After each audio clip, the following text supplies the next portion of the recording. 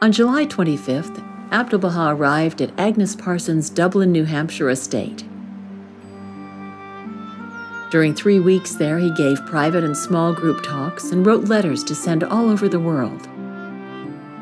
There he was able to rest, walk in the woods, shop, and cook for his friends. Mr. Parsons had a carriage and took Abdu'l-Bahá for rides around beautiful Dublin Lake and through the countryside. Though he stayed with his entourage at the Parsons House Dayspring,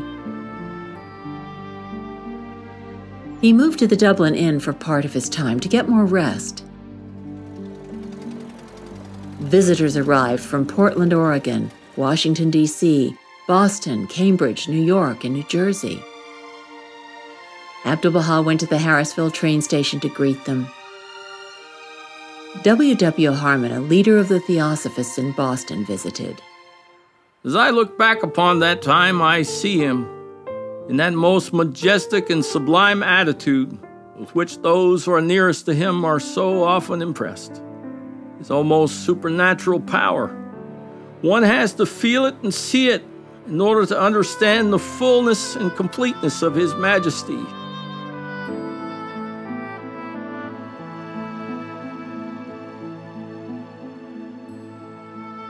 Abdu'l-Bahá toured a summer camp for boys in the nearby village of Chesham with Dr. Charles Hanford Henderson, the owner and director, who told Abdu'l-Bahá that his was the first summer camp in the United States.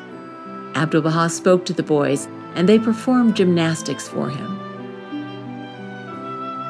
Aware of class and race distinctions in Dublin, Abdu'l-Bahá arranged for African-American servants to meet at the Parsons boathouse. 28 attended, and Abdu'l-Bahá addressed them on unity and amity between blacks and whites. Mahmoud noted, He spoke of the approaching wedding of Miss Matthew, a white woman, and Mr. Gregory, a black man, which is to take place shortly. This meeting was full of joy.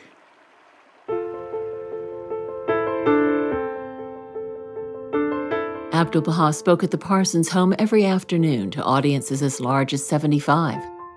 Among those who met Abdu'l-Bahá in Dublin included artists Joseph Lyndon Smith, Abbott Thayer, and George DeForest Brush, who hosted Abdu'l-Bahá for lunch and later became a Baha'i. Others who met him included Franklin McVeigh, United States Secretary of the Treasury under President Taft, and Professor Raphael Pumpelly, an American geologist, explorer, and Harvard professor, whose home Abdu'l-Bahá visited. Pumpelly's daughter, photographer Elise Pumpelly Cabot, took the Dublin pictures of Abdu'l-Bahá.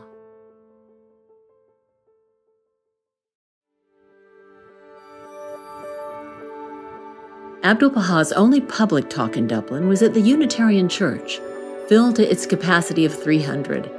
Built in 1852, the church also served as the town meeting house. Abdu'l-Bahá paced back and forth on the platform as he spoke. Reverend Howard Colby Ives described his gestures. Never a dogmatic downward stroke of the hand, never an upraised warning finger, never the assumption of teacher to the taught, but always the encouraging upward swing of hands, as though he would actually lift us up with them. And his voice, like a resonant bell of finest timbre, never loud, but of such penetrating quality that the walls of the room seemed to vibrate with its music. Agnes Parsons said, The people were motionless. So great was the power of his word. I had never seen him look as he did, nor had I ever been so impressed. Abdu'l-Bahá's 50-minute address focused on true education, spiritual power, and Bahá'u'llah's teachings. He chanted a prayer.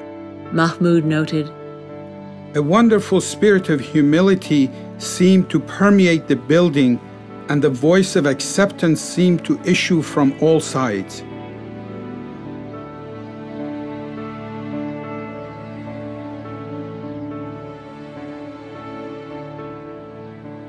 Before leaving Dublin, he attended a play, then called on various people to say goodbye. Agnes hosted a musical performance where he spoke about the spiritual power of music.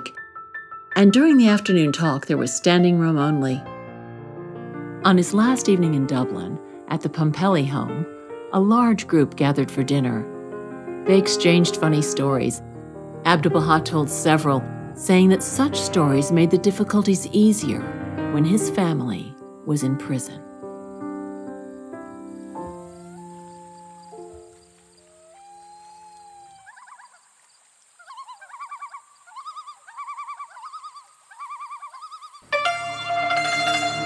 Akka, the early days of the 20th century. Despite relative freedom, Abdu'l-Bahá continues to live in conditions of hardship and danger.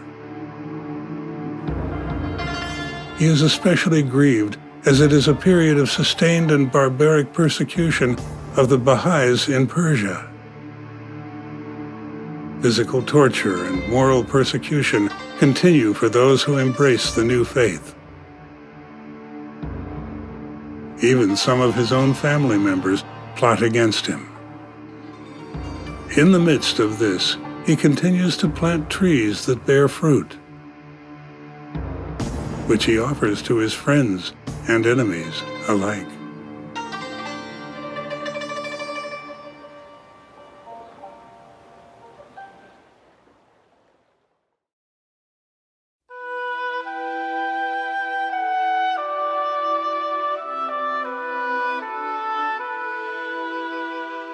On August 17th, Abdu'l-Bahá arrived in Elliott, Maine, at Greenacre, a conference center founded by Sarah Farmer to bring together people of diverse backgrounds and points of view.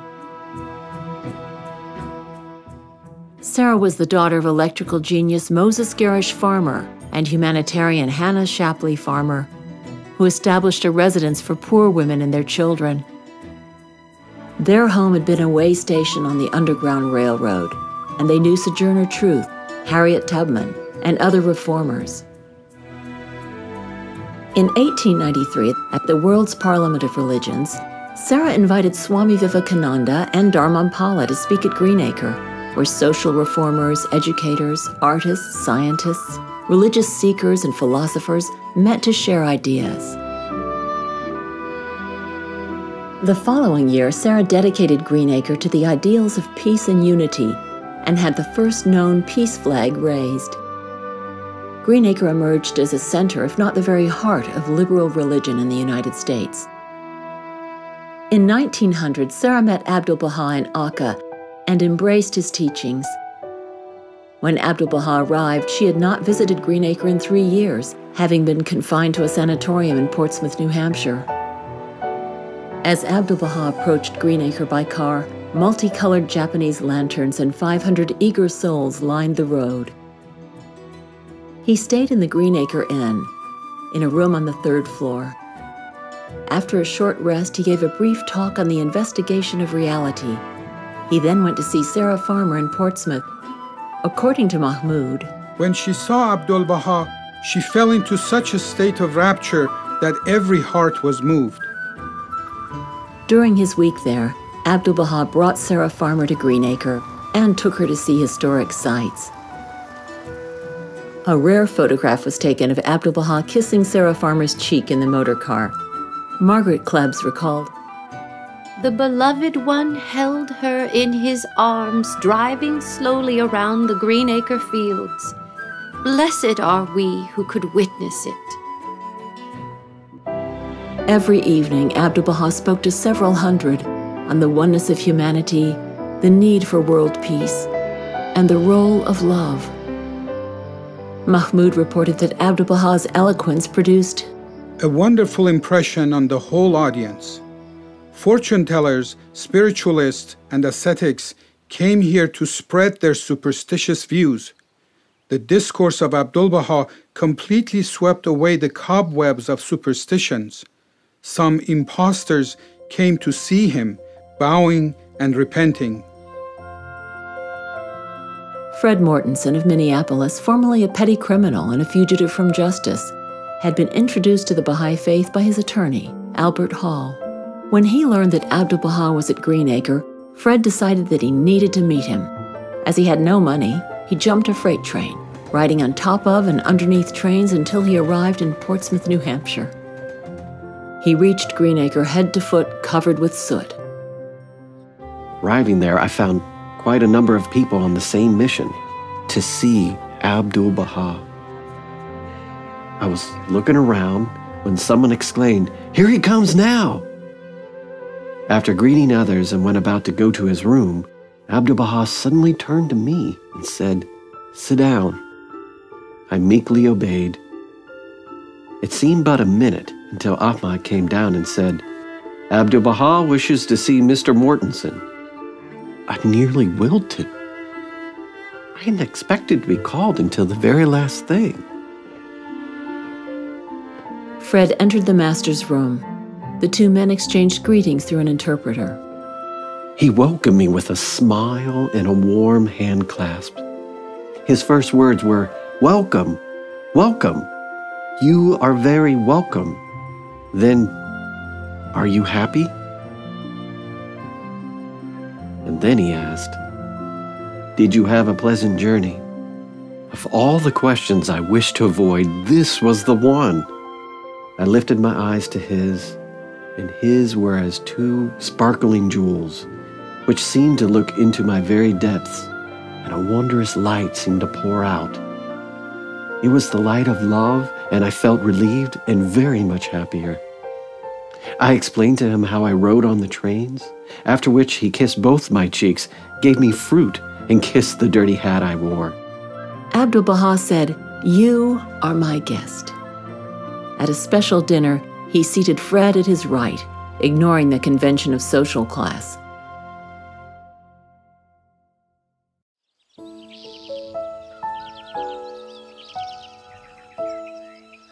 Abdu'l-Bahá delighted others at Greenacre.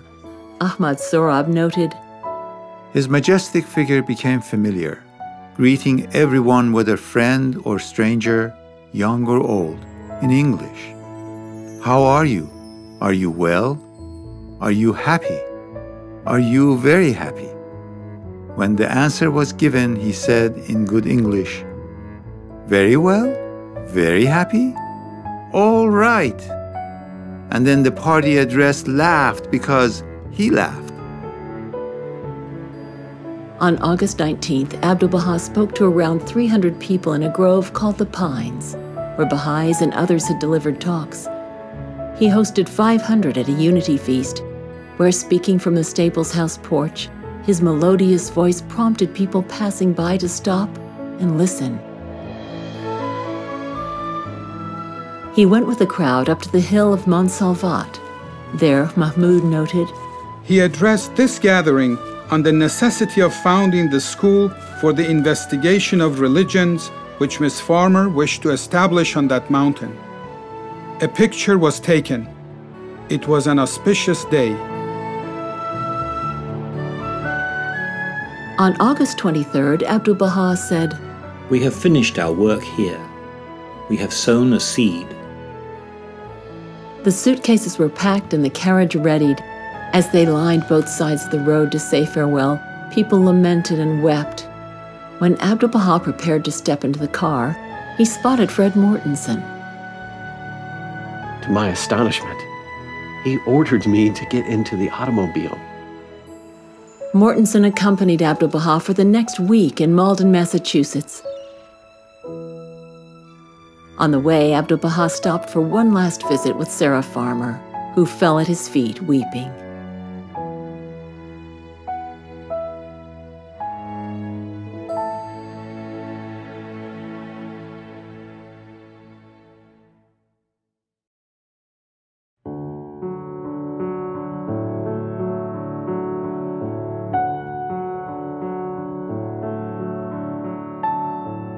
In Malden, Abdu'l-Bahá stayed at a house owned by Mariah Wilson, where he gave talks, wrote numerous letters, and received many visitors. A close friend of Sarah Farmer's, Mariah had accompanied her on her trip to Egypt and Akka, and had returned for a second pilgrimage. Mariah had asked Abdu'l-Bahá to visit her if he came to America, as she wished to return his hospitality. She was overjoyed that he remembered and that she could host the 9 men in his entourage in her small home, From Malden, Abdu'l-Bahá took day trips to Boston to give talks. One day he went for an automobile ride along the Atlantic coast and enjoyed its beauty. On his last full day in Malden, so many wanted to see him that his hostess asked her friend, Madame Murray, a well-known pianist, to hold a meeting in her large home nearby. The program began with music. Abdu'l-Bahá spoke about the religions of the world to the nearly 100 present.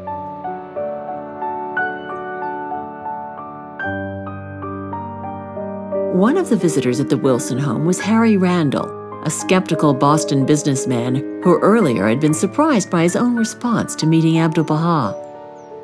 He spoke in Persian, and my mind heard in English. Great is the power of the intellect, but it is dead without love. It needs the vivifying fragrance of love to make it a servant of God. He then blessed me and said, "Be happy." Now Randall had come to Malden at the urging of his wife, Ruth, who was dying of tuberculosis. He entered the house hoping he would be able to ask Abdu'l-Bahá to visit her, but it was crowded with people, and he was told Abdu'l-Bahá had at least 100 requests for appointments that afternoon. Randall realized it was hopeless to wait and felt annoyed because he knew Abdu'l-Bahá didn't even know he was there. Then suddenly the kitchen door opened and a voice called, "Abdu'l-Bahá will see Mr. Randall." Overcome, he went to the porch where Abdu'l-Bahá sat. When he looked up, Randall asked, "I wanted to know if you—" But that was as far as he got. Abdu'l-Bahá said, "Yes, I will come and see your wife this afternoon." Abdu'l-Bahā's visit to the Randall house was a turning point for Ruth, who recovered. The Randalls later lived in Haifa in service to the faith and to Abdu'l-Bahá.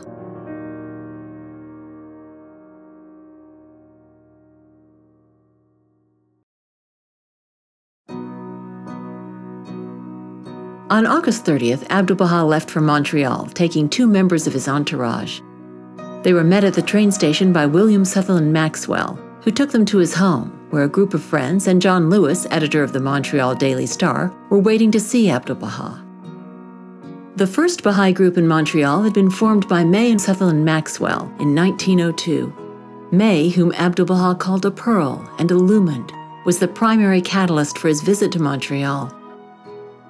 William Sutherland Maxwell was an architect who later designed the Shrine of the Bab, the golden domed monument on the side of Mount Carmel that became a focal point of the Bahá'í World Center. The Maxwell home was later designated a Bahá'í shrine, the only one in the Western Hemisphere. The Maxwells' 2-year-old daughter Mary remembered being so attracted to Abdu'l-Bahá that it was hard to keep away from him. Mary was to become the wife of Abdu'l-Bahā's grandson Shoghi Effendi 25 years later. In Montreal for 9 days, Abdu'l-Bahá continued his tireless public talks and meetings with individuals. He clearly enunciated the Bahá'í principles and gave warnings about the urgent need for peace, especially in Europe, which he said was a storehouse of explosives awaiting a spark. There is no greater or more woeful ordeal in the world of humanity today than impending war. Therefore, international peace is a crucial necessity. An arbitral court of justice shall be established by which international disputes are to be settled. Through this means, all possibility of discord and war between the nations will be obviated. His addresses at the Church of the Messiah, St. James Methodist Church,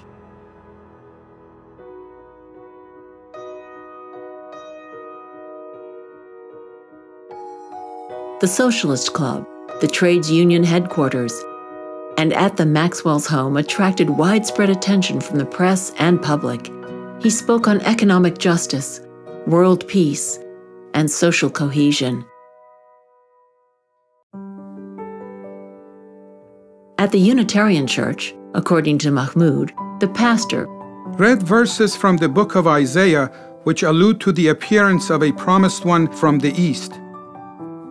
Everyone listened with rapt attention and felt that they had been specifically written for this day. The Master's address was so enthusiastically received that it is difficult to describe, especially the effect of the prayer he chanted. Prominent people who met Abdu'l-Bahá in Montreal included Archbishop Louis-Joseph Bruchesi, Principal of McGill University Sir William Peterson, Anglican Vicar Herbert Simmons, and Judge Robert Stanley Weir, famous for writing the English lyrics to O Canada. More publicity was generated in Montreal than in any other location on his journey. Many of the newspaper accounts in English, French, and Yiddish are full of reverence and praise. Of everyone, even journalists, he asked support. A writer for the Toronto Star Weekly wrote, "He took my hand in both of his and blessed me as a father would bless a son. I cannot succeed," were his parting words, "without your help and the help of everyone who believes in the cause of universal peace and good fellowship among men. And that you may not forget me, I will ask you to accept a little gift from me." So saying, he handed me a small parcel with a handsome gold ring. It fit perfectly.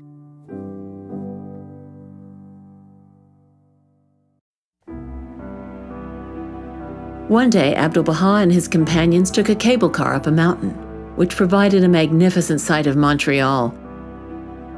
Mahmoud writes, While we were here, accounts of the meetings in the newspapers were read to him.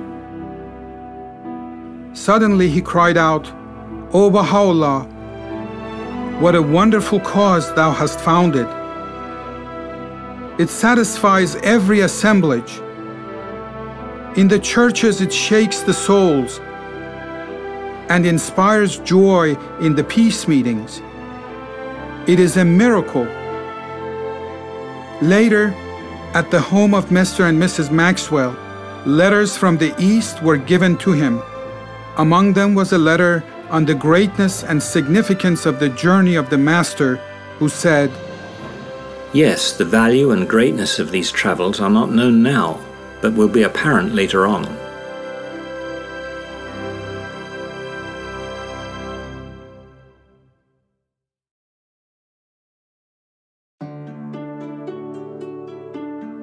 On September 9th, Abdu'l-Bahá set out on a long journey to the West Coast. In Toronto, he stepped off the train and paced the platform. Exhausted, he wondered if he could make it to California. But he continued on. In Buffalo, he went to view the great beauty of Niagara Falls before addressing 70 people at the Hotel Iroquois. He garnered much media and public attention in Buffalo. In fact, when he gave money to the poor on the street, a crowd surrounded him, recognizing him from publicity. When he spoke at the Universalist Church of the Messiah, the congregation kept him up late asking questions. On September 12th, Abdu'l-Bahá was greeted at the Chicago train station by a large crowd who formed two lines. Abdu'l-Bahá walked majestically between them, showering his blessings on each one. Soichiro Fujita, a Japanese Baha'i, had climbed a lamppost for a better view. He was called down to Abdu'l-Bahā's side and invited to ride with him to Corinne True's home. He later journeyed with Abdu'l-Bahá to California. On September 15th, when Abdu'l-Bahá and his companions took an excursion to Kenosha, Wisconsin, they missed their train.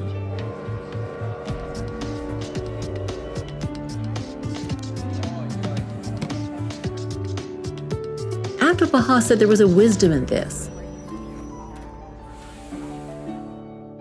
Later, they came upon the wreckage of the train they had missed, which had collided with another. In Kenosha, Abdu'l-Bahá spoke at a congregational church and at a luncheon where people sang songs of praise and brought their children to him to be blessed.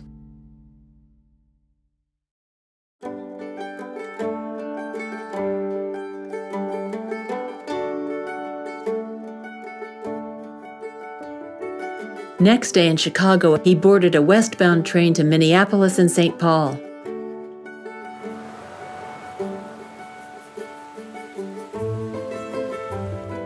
Abdu'l-Bahá gave talks at the Plaza Hotel and addressed the Sharatov Temple about the truth of Jesus Christ and Muhammad. At the Commercial Club, he spoke on criteria for investigating truth. At Albert Hall's home, he spoke about ideal virtues. And at Dr. Clement Wilson's in St. Paul on spiritual education. On the drive from Minneapolis to St. Paul, he praised the beauty of the Mississippi River and the green landscape. About 1,000 people heard him speak in the Twin Cities over the 2 full days.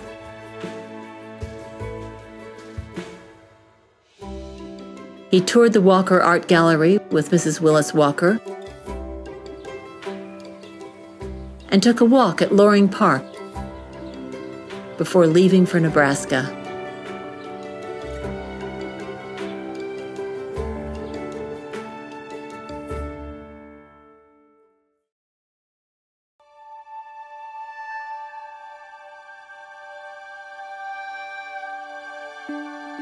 On September 21st, Abdu'l-Bahá boarded a train to Omaha. Though there were no Baha'is there, he gave a talk to a small gathering and spoke to reporters about how a European war could be avoided. In Lincoln, 2 newspaper reporters interviewed him.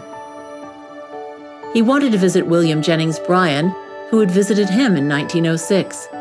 But Bryan was on the road campaigning for Woodrow Wilson, so his family entertained Abdu'l-Bahá at their estate. He visited Bryan's library and wrote a prayer for the occasion. That night at his hotel, people who had read newspaper reports approached and asked questions.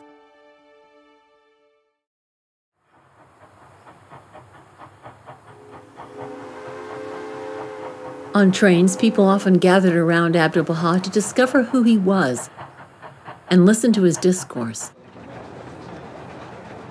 Once, when someone asked about the purpose of his trip, he said, "I have come to America to raise the standard of universal peace and the unity of mankind. My aim is to create love and harmony among the religions."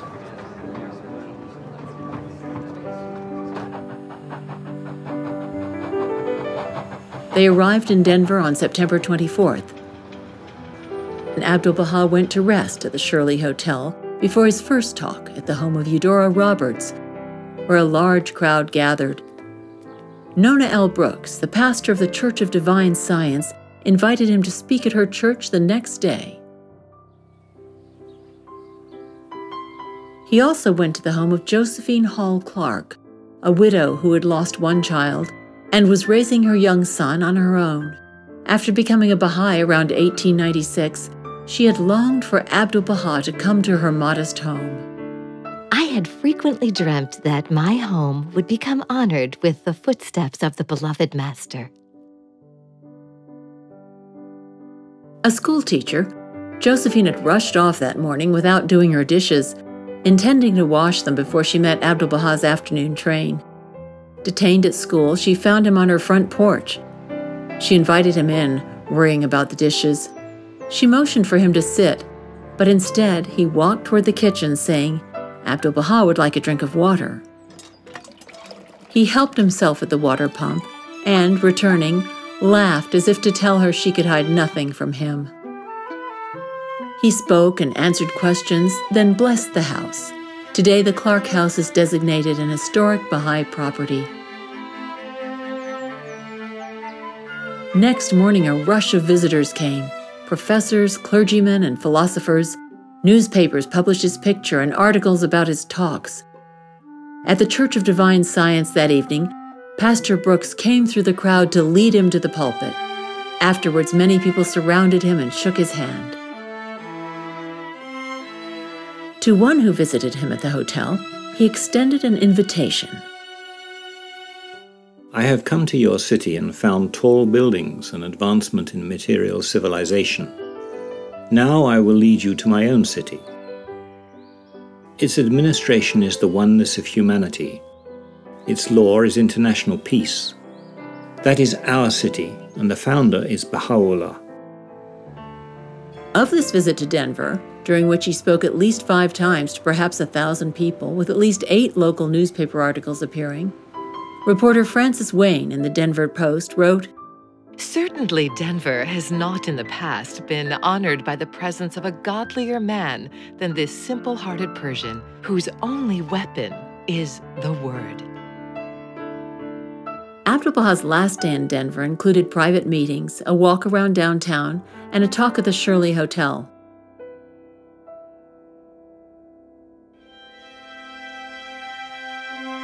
On September 26th, he left for Salt Lake City and San Francisco.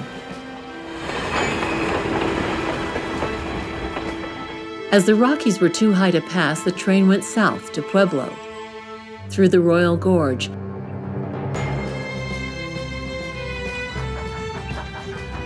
then to Leadville,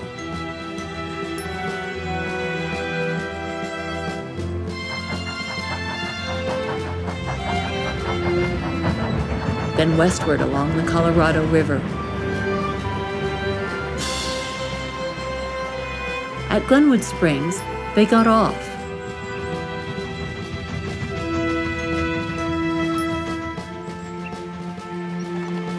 And he rested at the Hotel Colorado, a famous resort with adjacent hot springs.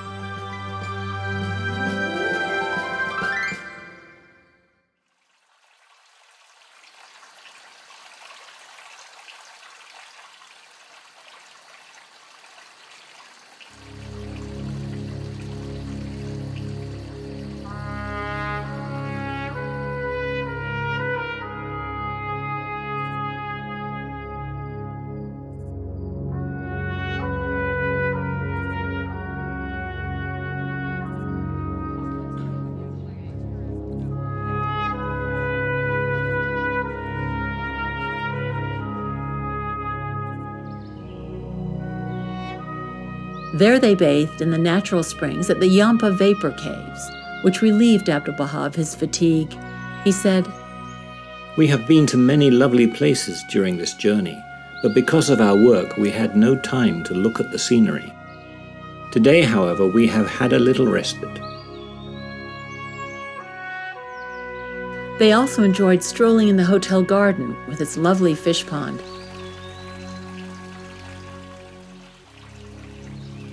Abdu'l-Bahá indicated to his companions that he would like to have lunch outside. The manager, without being asked, ordered the waiters to set up tables and serve lunch to them in the garden. Guests approached who recognized him from Denver newspapers. Others watched from their rooms and balconies. When he boarded the train at midnight, he felt much better because of the respite.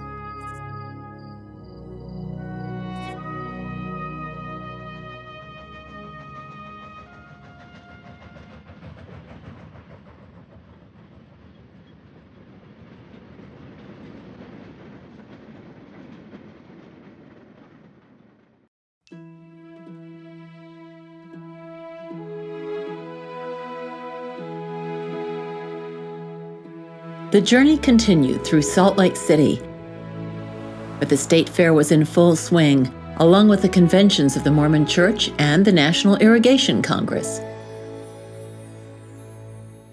Utah had no Baha'is, but Feeney Paulson from Montana came to meet Abdu'l-Bahá at the station. A reporter who met him at the Kenyon Hotel wrote an article in the Salt Lake City Tribune. The next day, Abdu'l-Bahá sat on the speaker's platform of the National Irrigation Congress. At the state fair, he purchased seeds to take back to the Holy Land. Feeney Paulson describes him at the state fair as a flowing-robed figure with majestic bearing, followed by his Oriental companions. The next morning, she left her modest accommodations at the YWCA to have tea with him at his hotel. She writes, "The master served tea, saying, 'This is the Lord's Supper you are having with me.' He also said, 'I am your father.' That was to take the place of the father I had never remembered, and whom I had so often tried to recall." He gave me a locket-sized likeness of himself. As a father gives a treasure to one of his children. Although the details of each person in the presence of Abdu'l-Bahá are different, they are the means to the same end, spiritual progress. Incidents forgotten and hidden in the recesses of one's being, in his presence, are in a flash perceived and unobtrusively aired. Problems and burdens become non-essentials in the light of his divine love. Abdu'l-Bahá was the supreme psychiatrist.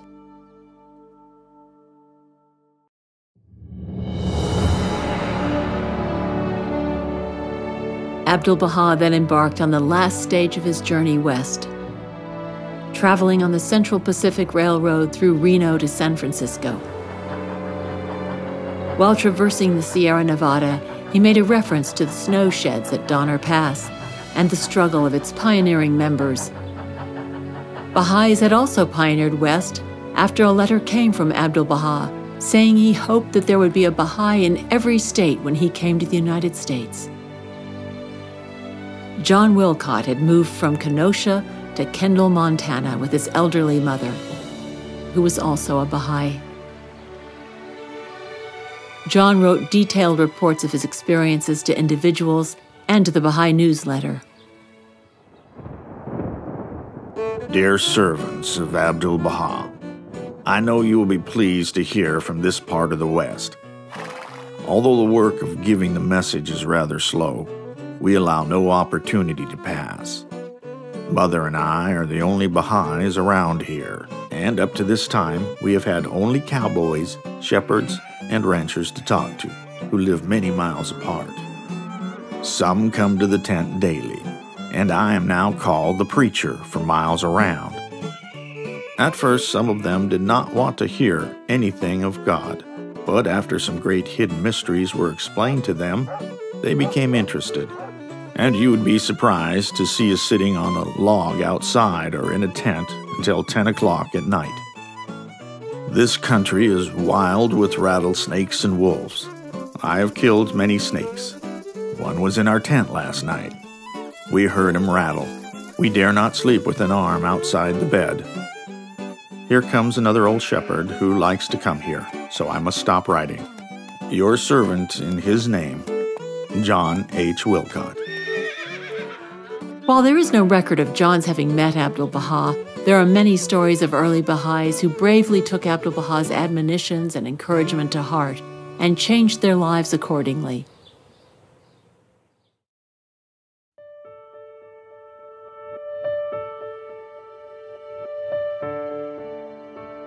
During Abdu'l-Bahā's 24 days in California, he presented his message to more than 10,000 people at colleges, churches, and homes. The Baha'is flocked to see him, and their enthusiasm, their excitement and joy and singing surrounded him. He told them, "Your love drew me to you."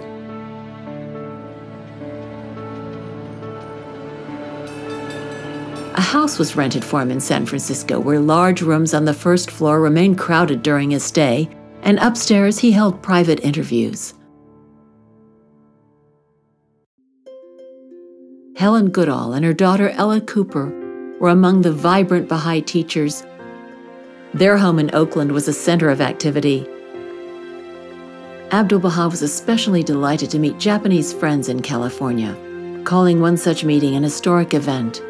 Kenichi Yamamoto, the first Japanese Baha'i, and Mrs. Goodall's butler, arranged for Abdu'l-Bahá to address the Japanese YMCA in Oakland. After that, Japanese inquirers were present in almost every gathering. Abdu'l-Bahá was greatly pleased with San Francisco and particularly enjoyed his visits to Golden Gate Park. He took special interest in the flowers and wildlife and often walked along the park's small lakes. After an afternoon visit to Lloyd Lake, he reported, "We are in utmost joy among the friends of San Francisco. The confirmations are really overwhelming and the happiness overflowing." When he saw the remains of the marble pillars left by the 1906 earthquake, he said, The world and its condition will change to such a degree that nothing but a remnant, like these pillars, will remain of the previous order. On October 6th, he addressed the congregation of the First Unitarian Church, who stood respectfully as soon as he entered the church. The pastor introduced him with a statement about his life and teachings and a scriptural passage from the writings of Bahá'u'lláh. After his talk, he chanted an inspiring prayer. The pastor thanked him, and a crowd of people gathered around him to shake his hand. The next day, the San Francisco Examiner reported on the service. The venerable leader of the faith, which now numbers more than 3 million followers, looked like a patriarch of old as he stood in the pulpit and addressed the multitude in the church on peace and love for all mankind. Helen Goodall hosted several events. On Children's Day, the parlors were filled with children, adults, and fragrant flowers. The children sang for him, and he called them to him to give out candy, flowers, and envelopes with rose petals. Before his departure, a memorable feast was held in the Goodall home. According to Frances Orr Allen, the beautiful rooms were filled with tables adorned with yellow chrysanthemums and pyramids of fruit. There were 110 present, from the Bay Cities and also from Portland and Seattle. When all were seated at table, Abdu'l-Bahá requested that we partake of the food so bountifully provided, while he walked about speaking words of wisdom and love, giving us the spiritual food for which we hungered. Gathered under one roof were people of various nationalities, the young and old, meeting in love and fellowship, in devotion to the servant of God. Then from the stairs, he pronounced a benediction upon all.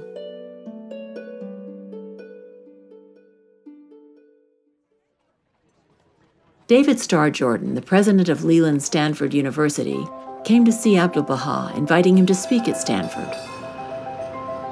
On October 8th, Abdu'l-Bahá took the train to Menlo Park near Palo Alto, then rode by carriage to Stanford University, where he gave a stirring address to around 2,000 people, including students, teaching staff, administrators, civic leaders, and prominent people. Scholar H.M. Balyuzi describes the speech as one of the most powerful of his ministry. God created one earth and one mankind to people it. Man has no other habitation, but man himself has come forth and proclaimed imaginary boundary lines and territorial restrictions. We live upon this earth for a few days and then rest beneath it forever. So it is our graveyard eternally. Shall man fight for the tomb which devours him, for his eternal sepulchre? What ignorance could be greater than this? It is my hope that you, who are students in this university, may never be called upon to fight for the dust of earth, which is the tomb and sepulchre of all mankind. When Abdu'l-Bahá had finished speaking, the thunderous applause and expressions of enthusiasm were striking. President Jordan gave Abdu'l-Bahá a tour of the campus and then hosted a luncheon at his residence. Lua Getzinger, writing a letter to Agnes Parsons that day, recounted, "My dearest Agnes, we have had the most wonderful day with Abdu'l-Bahá here. This morning he spoke to 1,500 students.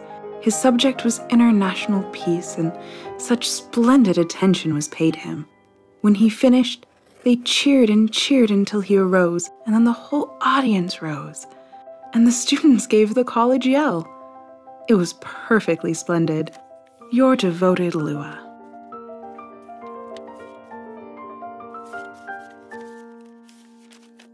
An entire edition of the Palo Alton was devoted to articles concerning Abdu'l-Bahá's visit, with transcriptions of his talks on peace and unity. Those who pray for the kingdom of God on earth may see in Abbas Effendi one who dwells in that kingdom consciously and creates an environment pulsating with a peace that passeth ordinary understanding. At the University of California at Berkeley, he enjoyed visiting the Greek theater. Everywhere he went, people were drawn to him and inquired about him. Ramona Allen Brown tried to describe him, but she says, "How can anyone describe him? Each one of us saw him with our own spiritual and physical eyes. In the Master's presence, I felt as though I were in another world. Despite his advanced age and the vicissitudes he'd endured, his carriage was majestic and his posture remarkable. He was strong and vibrant. When his face was in repose, his eyes looked sad and showed the suffering he had endured. However, when Abdu'l-Bahá smiled, the sadness vanished, and one saw only glorious beauty. He loved the sound of laughter and often told stories and anecdotes to make us laugh.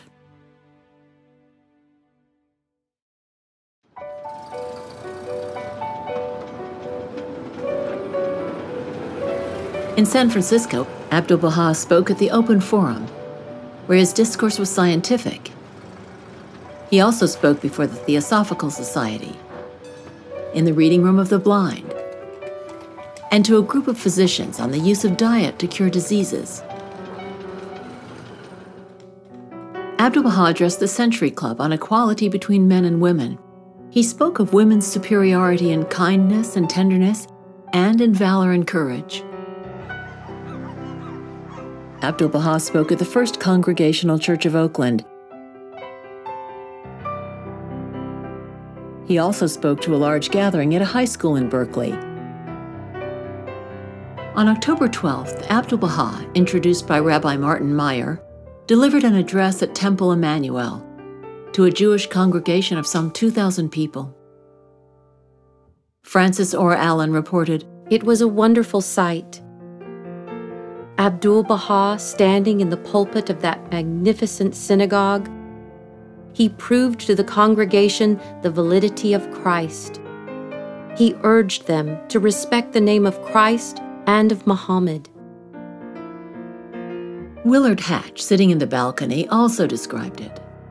The scene was dramatic.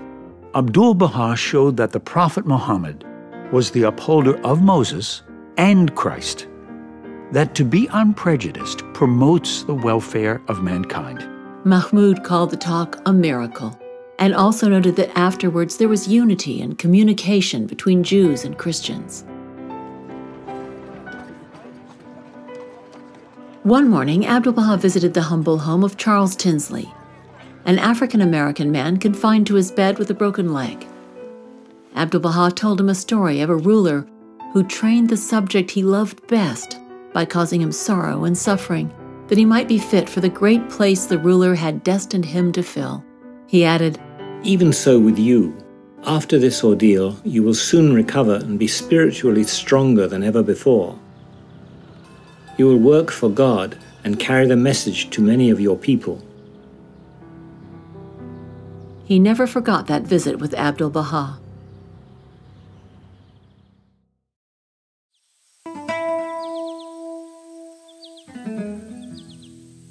On October 14th, Abdu'l-Bahá began a 2-day stay at Phoebe Hearst's estate in Pleasanton, the Hacienda.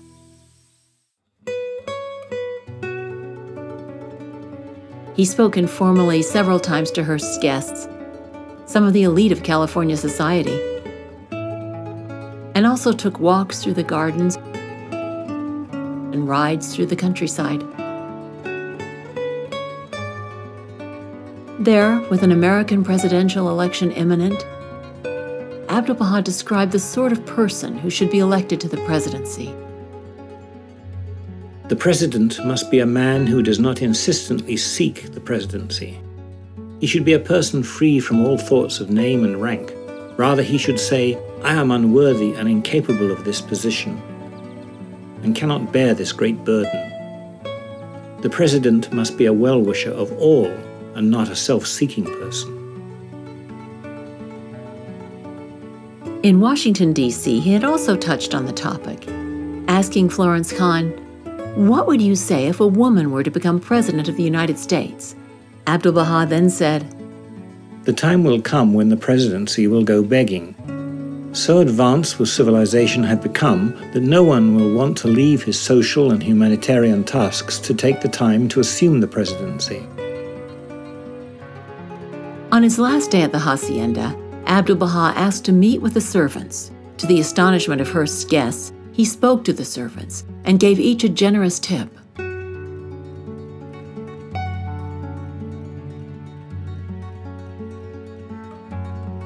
Robert Turner, the first African-American Baha'i and the butler of Phoebe Hearst, had met Abdu'l-Bahá in the Holy Land in 1898, where Abdu'l-Bahá greeted him with joy.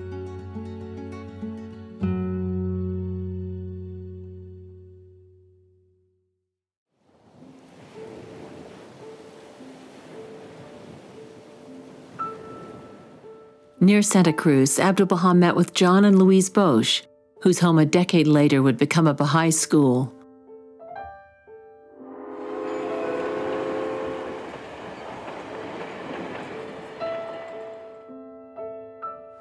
On October 18th, Abdu'l-Bahá made a special trip south to Los Angeles to visit the grave of Thornton Chase, the first American Baha'i. He had died several weeks earlier. The next morning, he went with a group of Baha'is to the cemetery and walked directly to the gravesite without being told its location, covered it with flowers and chanted Baha'i prayers. Then he knelt on the ground and kissed the tombstone. Harriet Klein was present.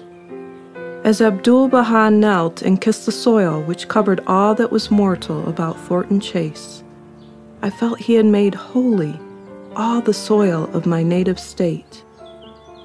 Abdu'l-Bahá told those gathered that future years would reveal the stature of Thornton Chase, and they should visit his grave every year. During his remaining stay in Los Angeles at the Hotel Lancashire, people and the press continued to seek him out.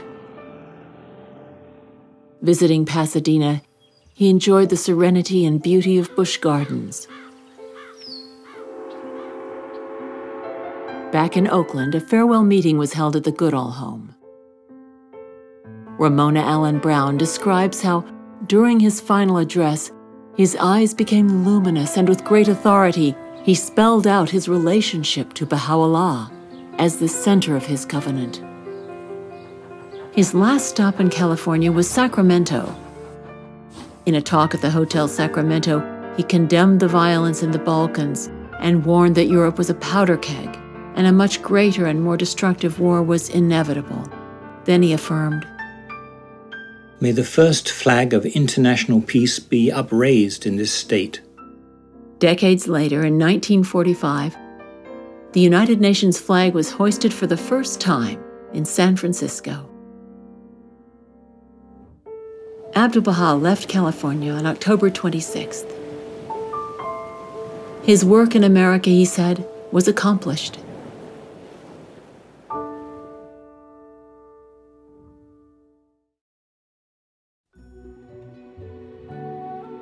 When Abdu'l-Bahá left California, only 40 days remained of his North American travels.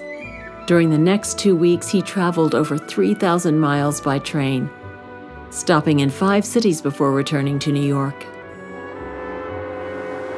His days on the train were eventful. Travelers recognized him from publicity, as did crew members from his earlier journeys. People sought his company, and he spoke to small groups about spiritual matters.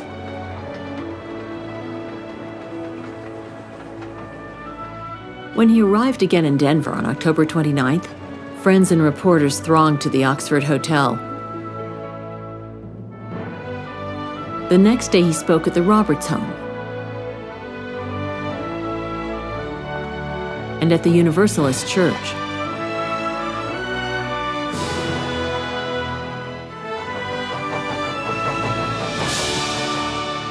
The train reached Chicago on October 31st. Abdu'l-Bahá gave 3 public talks in Chicago over 5 days. He spoke of the greatness of the age and of the oneness of humanity. Rabindranath Tagore, who in 1913 became the first non-European to win the Nobel Prize in Literature, met Abdu'l-Bahá in Chicago. Years later, Tagore expressed deep love and appreciation for him. Abdu'l-Bahá also spoke at Corinne True's house, where he described his happiness in seeing the Chicago Baha'is again. My third visit here expresses the degree of my longing to see you and the extent of my love. I hope that these visits may be productive of future results. Describing a gathering at the home of Beatrice Davies, Mahmoud notes, "It is not possible to describe the impact on the minds the exhilaration of the spirits and the delight of the soul. When his automobile left, everyone wept and expressed their sorrow at their separation from their beloved.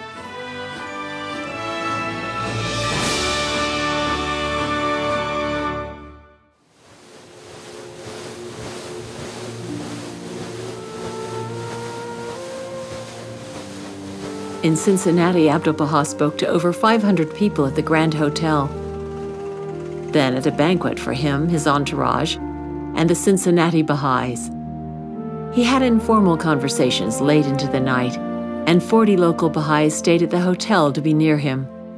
The next morning, he spoke to them about the future Universal House of Justice, and in a public talk called America to be the standard bearer of peace throughout the world. The next day, November 6th, the Cincinnati Enquirer reported that Dr. Bahá had spoken, and also that Woodrow Wilson had been elected president. In Washington, D.C., for 5 days, he gave at least 13 talks to large groups and met with small groups and individuals. He spoke at the Universalist Church and at the 8th Street Temple Synagogue, where the mention of Christ created a stir.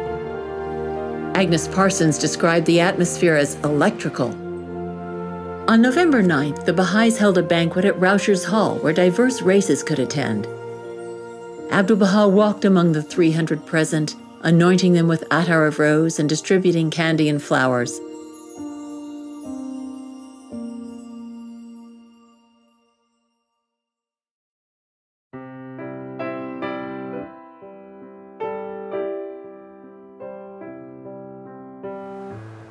Abdu'l-Bahá traveled to Baltimore on November 11th, arriving at Camden Station. Then went to the fashionable Hotel Rennert, where he met the press and rested. He spoke at the Unitarian Church to Johns Hopkins professors, business and professional men, and Baha'is on the unity of religions. The Baltimore Sun illustrated the impressive manner of his delivery, his voice low and rising for emphasis, his pauses for the interpreter, and his gestures that demonstrated universalism. He declared that the nations looked to America as the leader of a world movement. He had lunch with around 55 people at the home of Howard and Hebe Struven. Afterwards, with arms outstretched, he declared, "Many friends have I in Baltimore." At 3, he left Baltimore with his entourage. He wired the friends in Philadelphia to meet him at the station. On the platform, they rushed to him joyfully, and some rode to the next stop with him, stirring great curiosity.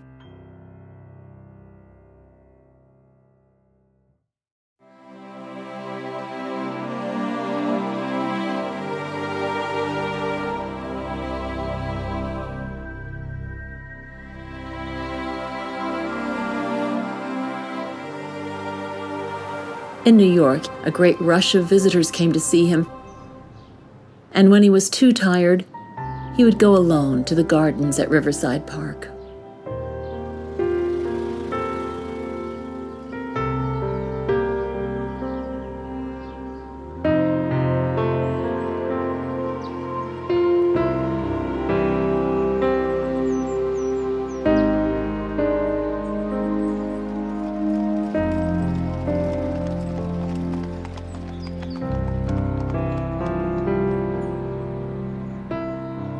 Though invited to the homes of socially prominent New Yorkers, Abdu'l-Bahá preferred to visit the poor.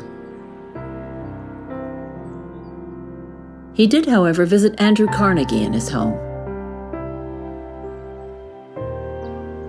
And on November 19th, the New York Times reported that Abdu'l-Bahá visited the library of financier J.P. Morgan.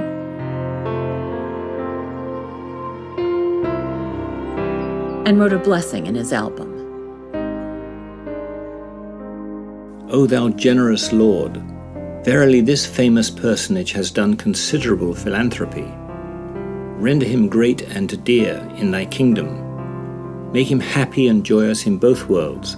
Confirm him in serving the oneness, the world of humanity, and submerge him in the sea of thy favors.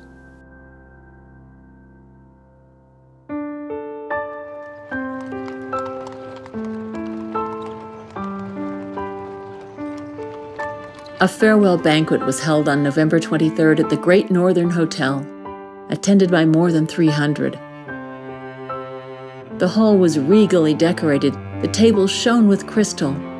But when the hotel proprietor realized that African Americans had been invited, he refused to allow them to come. Perhaps not wanting to disappoint all the other guests, Abdu'l-Bahá allowed the banquet to be held, but spoke passionately on the oneness of humanity.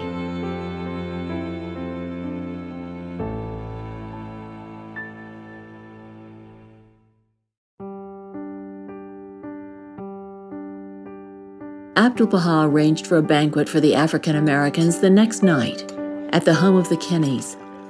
Many white women came forward to cook for and serve the guests, showering them with love.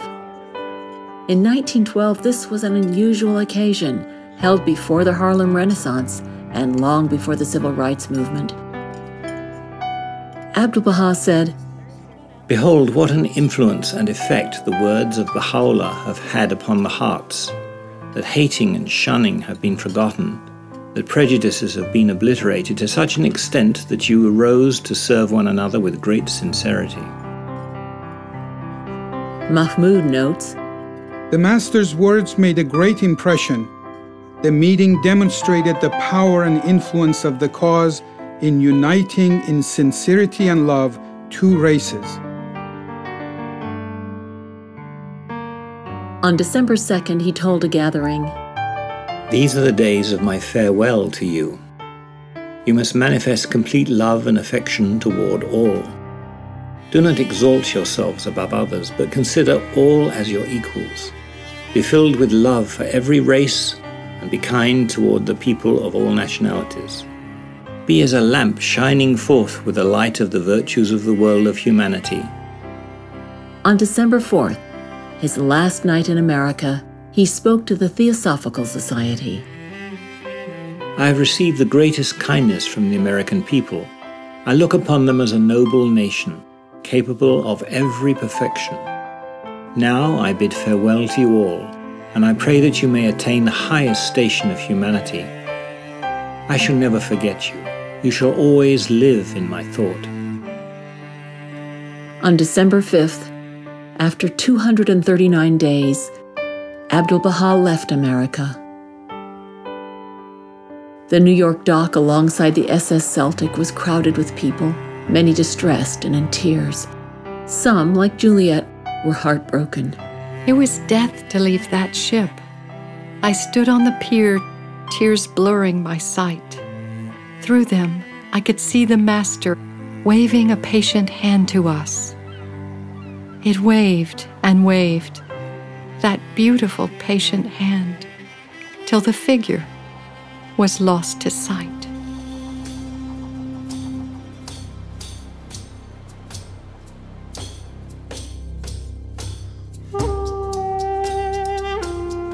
For the next 6 months, he continued to travel, on to England, Scotland, and France, Germany, Austria, and Hungary,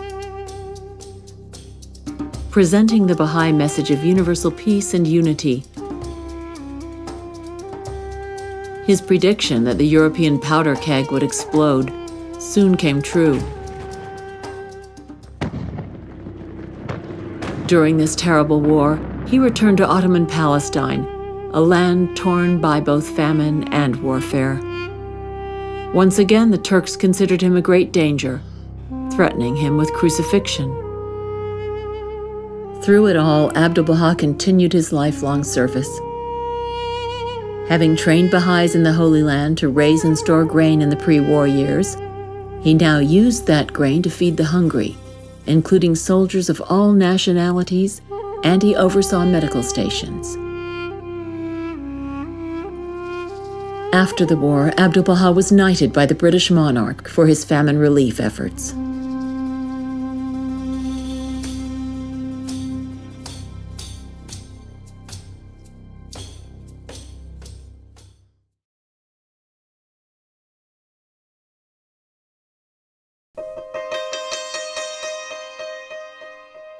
November 28th, 1921.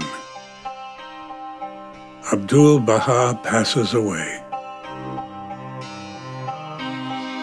The Holy Land, often convulsed by religious conflict, witnesses an unprecedented event of unity and collective emotion. As Jews, Christians, Muslims, Baha'is, Arabs, Turks, Kurds, Armenians, and other ethnic groups, and prominent leaders from the nations around the world, over 10,000 in all, attend his funeral, peacefully grieving his death, but rejoicing in his life.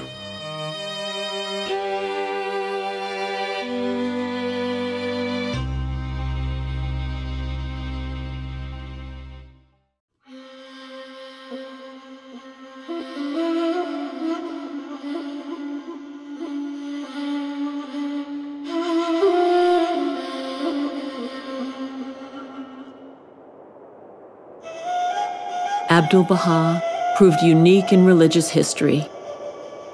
While some wanted to acclaim him as a prophet, Messiah, or messenger of God, and some described him as Christ-like or as a divine father, he himself declared that his station was that of servant, reflected in his very name, which means servant of glory.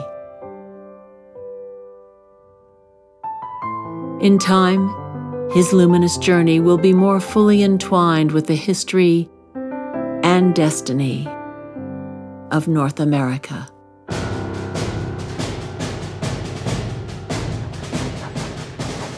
This is a new cycle of human power. All the horizons of the world are luminous, and the world will become indeed as a garden and a paradise. It is the hour of unity and of the drawing together of all races and all classes. The gift of God to this enlightened age is the knowledge of the oneness of mankind and of the fundamental oneness of religion. War shall cease between nations, and the most great peace shall come. My name is Abdu'l-Bahá. My qualification is Abdu'l-Bahá. My reality is Abdu'l-Bahá. Servitude to all the human race, my perpetual religion. No name, no title, no mention, no commendation have I except Abdu'l-Bahá. This is my longing. This is my greatest yearning. This is my eternal life.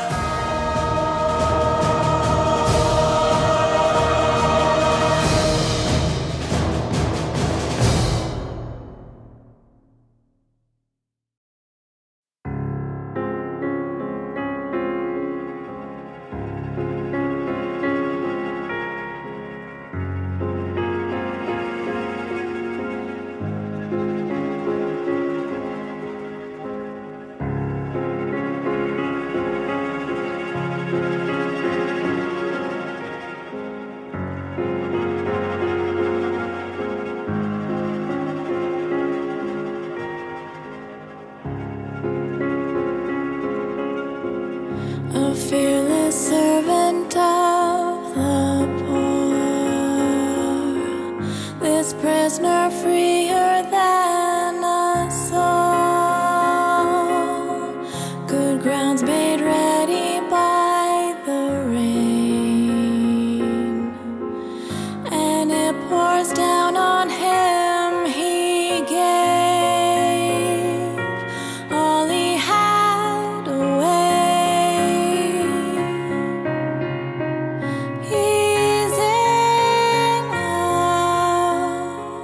Hunger and pain, he